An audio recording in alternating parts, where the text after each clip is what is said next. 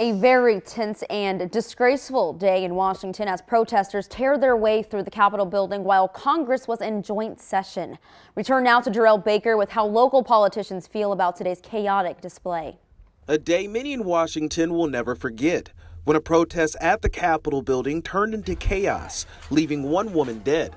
Pull them this way! Never in my lifetime did I ever think I would see this sort of lawlessness, storming the steps of the Capitol building, somebody sitting in the speaker's chair. Some protesters were peaceful, but then rioters carrying pro-Trump flags broke into the Capitol building, shattering windows and doors, vandalizing what they could while lawmakers rushed to safety. This is not what Republican stands for. This is not what the GOP stands for. It is not patriotism in any way to disrupt the normal process of government.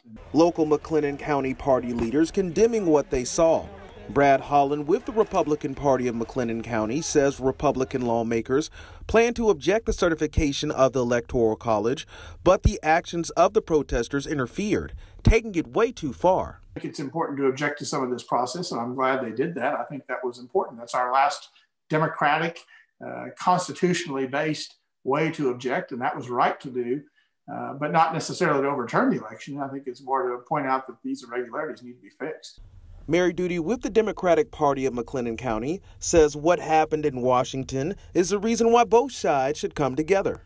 We need to hold ourselves accountable in our own communities for how we handle governance.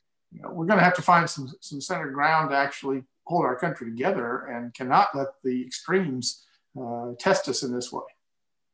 In McLennan County, Jarrell Baker, 25 News.